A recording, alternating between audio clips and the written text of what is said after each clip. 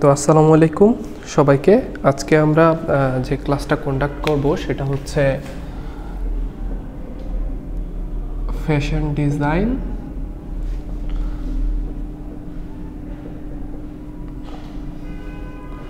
এবং after meat এটা হচ্ছে ফার্স্ট ক্লাস।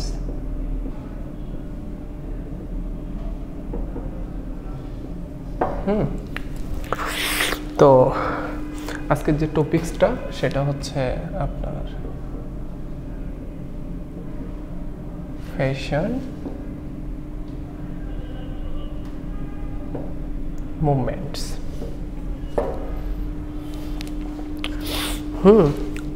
তো আসলে ফ্যাশন মুভমেন্টসটা কি? এটা হচ্ছে the rejection of A fashion in a favour of new one. So একটা আমাদের যখন একটা নিউ ফ্যাশন চলে আসে মার্কেটে তখন আগের ফ্যাশনটা রিজেকশন হয়ে যায়। সো ফ্যাশন মুভমেন্ট বলতে বোঝাচ্ছে যে কত দ্রুত অথবা কত ফ্রিকুয়েন্টলি এই ফ্যাশনগুলো আসলে চেঞ্জ হচ্ছে। নতুন ফ্যাশন আসার ফলে আমাদের পুরনো ফ্যাশনগুলো বাতিল হয়ে যাচ্ছে অথবা সেগুলো ওল্ড হয়ে যাচ্ছে অথবা ইন্টারচেঞ্জ হচ্ছে। সো আমাদের ফ্যাশন মুভমেন্টসে বেসিক যে প্রিন্সিপাল, ফ্যাশন মুভমেন্টের বেসিক প্রিন্সিপালগুলোর মধ্যে হচ্ছে consumer acceptance or rejection, established fashion, price does not determine fashion acceptance, sales promotion does not determine fashion movement is evolutionary rather than revolutionary, fashion extremes causes reversals or abrupt changes.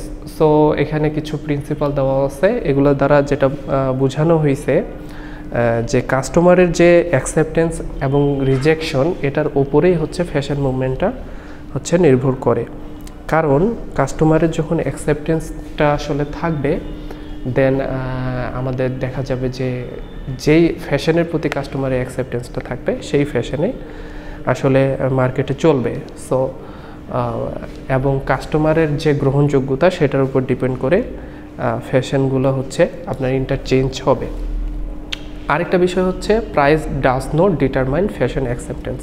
So একটা fashion যখন মার্কেটে আসে এবং এটা যখন জনপ্রিয়তা লাভ করে তখন এটা প্রাইসের উপরে আর এটা সীমাবদ্ধ থাকে না। দেখা যায় প্রাইস বেশি হলেও সেই ফ্যাশনটা হচ্ছে মার্কেটে হচ্ছে অবস্থান করে অথবা সেই ফ্যাশন সবাই অ্যাকসেপ্ট করে। আরেকটা বিষয় হচ্ছে sales promotion does not determine fashion. So আমাদের যে সেলস প্রমোশনটা আছে এটা হচ্ছে ফ্যাশন যে আছে সেটাকে হচ্ছে ডিটারমাইন কারণে। সো এরকম সিমিলার আমাদের কিছু বেসিক প্রিন্সিপাল আছে যেগুলো নিচে দেওয়া আছে। What's the next? আচ্ছা, হু ক্যারিজ এ ফ্যাশন, এটা খুবই ইম্পর্টেন্ট একটা টার্ম। সেটা হচ্ছে হু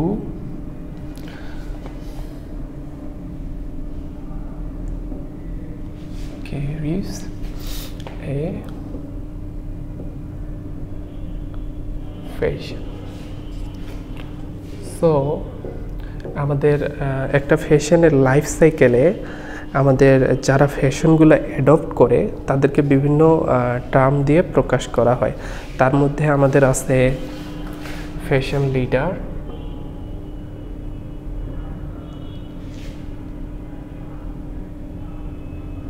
ফ্যাশন লিডার্স নাম্বার 1, নাম্বার 2 হচ্ছে ফ্যাশন মোটিভেটরস, তারপর fashion victim, মোটিভেটরস, fashion victims, number 4 হচ্ছে ফ্যাশন ফলোয়ার অ্যান্ড নাম্বার 5 হচ্ছে fashion লেগার্স। So fashion follower,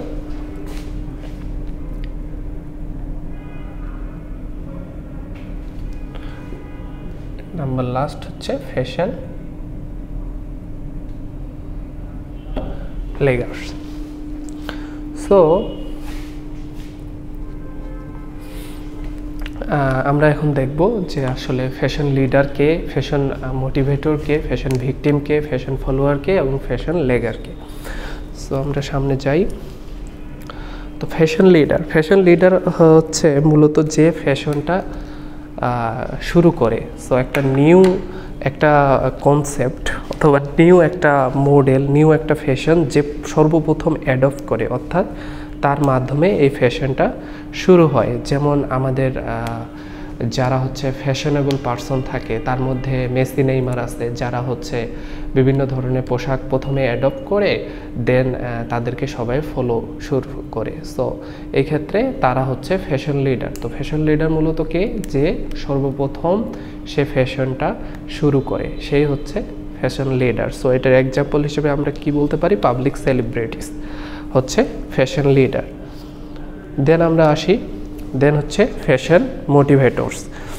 so fashion motivator কারা, যারা হচ্ছে একটা ফ্যাশন লিডার দ্বারা ফ্যাশনটা মার্কেটে আসার পর দেন হচ্ছে, অথবা একটা কোম্পানি বিভিন্ন ফ্যাশনের পোশাক মডেল করার পরে সেগুলো হচ্ছে ফ্যাশন শোয়ের মাধ্যমে বিভিন্ন মডেল থাকে, অ্যাক্টররা অথবা যারা মডেল হিসেবে কাজ করে তারা হচ্ছে ফ্যাশন শোয়ের মাধ্যমে এই ফ্যাশনটাকে জনসাধারণের মাঝে তুলে ধরে।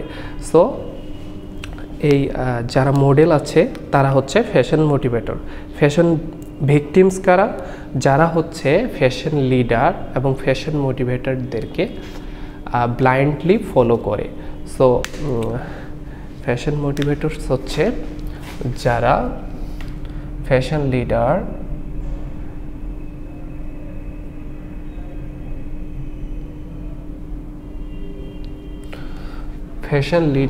এবং ফ্যাশন মোটিভেটরসদেরকে ব্লাইন্ডলি ফলো করে দেন তারা এই ফ্যাশনটাকে অ্যাকসেপ্ট করে। সো তারা হচ্ছে fashion victims. Fashion follower, fashion ভিকটিমসের পরের যে স্তরটা থাকে সেটা হচ্ছে ফ্যাশন ফলোয়ার্স। ফ্যাশন ফলোয়ার্স হচ্ছে তারাই যারা তখনই শুধুমাত্র এই ফ্যাশন এর পোশাক অথবা এই ফ্যাশনটাকে অ্যাকসেপ্ট করে যখন মেজরিটি অফ দ্য পিপল এটাকে অ্যাকসেপ্ট করে। দেখা যায় যে ফর এক্সাম্পল অনেক সময় দেখা যায় যে মার্কেটে একই জাতীয় কিছু পোশাক যেটা খুব চলছে, সো সেই ফ্যাশনটা হচ্ছে মেজরিটি পারসন এটাকে অ্যাডপ্ট করছে, মেজরিটি পারসন অ্যাডপ্ট করার পরে দেন হচ্ছে ফ্যাশন ফলোয়াররা এটা হচ্ছে অ্যাডপ্ট করে। দেন হচ্ছে আপনার ফ্যাশন লেগার্স।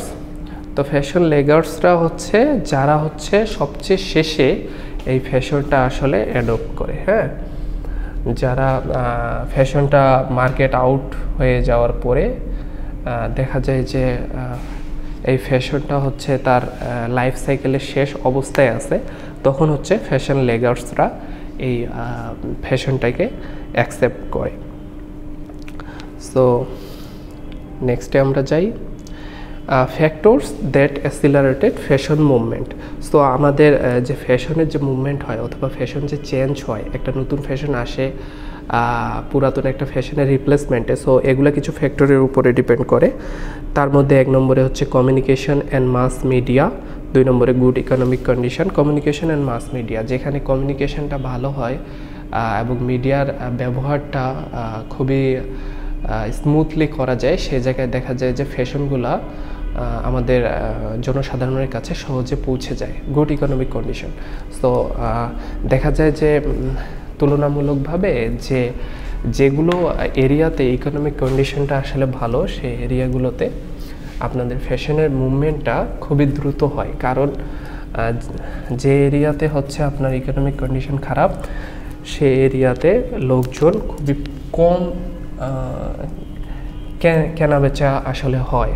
কারণ যে এরিয়াতে আসলে ইকোনমিক কন্ডিশন অনেক খারাপ, সেই এরিয়াতে তো এত বেশি টাকা দিয়ে কেউ নতুন পোশাক অথবা নতুন ফ্যাশন খুবই দ্রুত তারা পারচেস করবে না।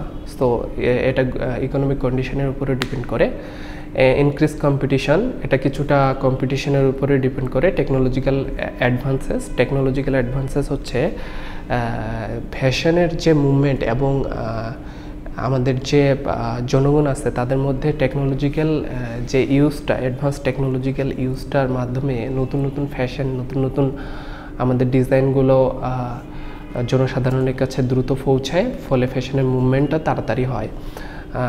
দেন নেক্সট আছে হচ্ছে social and physical mobility, more leisure time, higher level of education, changing role of women, seasonal changes. So এই সবগুলো বিষয়ের উপরে আসলে ফ্যাশন মুভমেন্টটা ডিপেন্ড করতেছে যে কত দ্রুত হবে ফ্যাশন মুভমেন্টটা, অথবা কত স্লো ফ্যাশন মুভমেন্টটা আসলে হবে। সিজনাল আমাদের কিছু পোশাক থাকে যে সিজনের উপর ডিপেন্ড করে ফ্যাশন মুভমেন্টটা আসলে চেঞ্জ হয়। যেমন সামারের কিছু পোশাক আছে, সেগুলো আসলে সেগুলোর যে ফ্যাশন, সেগুলো বাজারের গ্রহণযোগ্যতাটা এটা উইন্টারে আসলে সেভাবে গ্রহণযোগ্যতাটা থাকে না। সো এটা সিজনের উপরও ডিপেন্ড করে।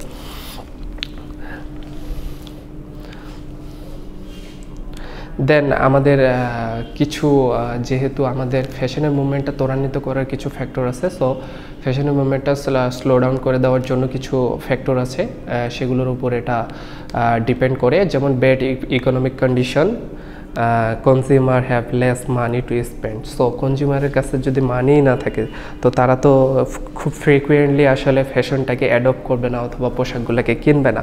দেন কালচারাল কাস্টমস, যেমন ফর এক্সাম্পল যেমন কোনো এলাকায় আছে যেগুলোতে হচ্ছে আপনার মডার্ন পোশাকগুলো চলে না, তাদের কালচারগুলোই আসলে সেভাবে গড়ে ওঠে। কালচারাল কিছু ব্যারিয়ার থাকে, যেমন রিলিজিয়ন কিছু ব্যারিয়ার থাকে। যেমন আপনার ইউরোপ আমেরিকাতে কিন্তু বোরখার ব্যবহারটা খুব কম হয়। সো বোরখার যে ফ্যাশন মুভমেন্টটা সেটা ইউরোপ আমেরিকাতে অবশ্যই সেটা খুবই স্লো। দেন আমাদের কিছু লোস থাকে, গভর্নমেন্ট রেগুলেশন থাকে যে এই ধরনের পোশাক এই কান্ট্রিতে অথবা এই স্পেসিফিক এরিয়াতে অ্যালাউ না। সো এরকম আমাদের কিছু ফ্যাক্টর আছে যেগুলো ফ্যাশনের যে মুভমেন্টটা আছে সেটা স্লো ডাউন করে দেয়। দেন আমাদের যে ফ্যাশন মুভমেন্টের যে থিওরি আছে, trickle down theory, trickle up theory এবং ট্রিকল অ্যাক্রস থিওরি, এটা আমরা নেক্সট ক্লাসে ইনশাআল্লাহ দেখব। Thank you.